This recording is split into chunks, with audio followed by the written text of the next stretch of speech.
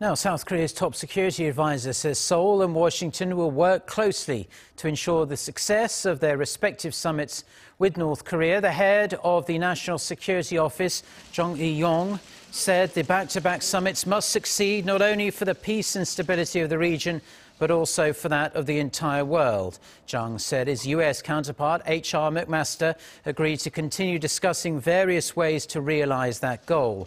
The security advisors, along with their Japanese counterpart, met in San Francisco last weekend, where they agreed to work closely for the success of the Inter-Korean Summit and the U.S. North Korea Summit.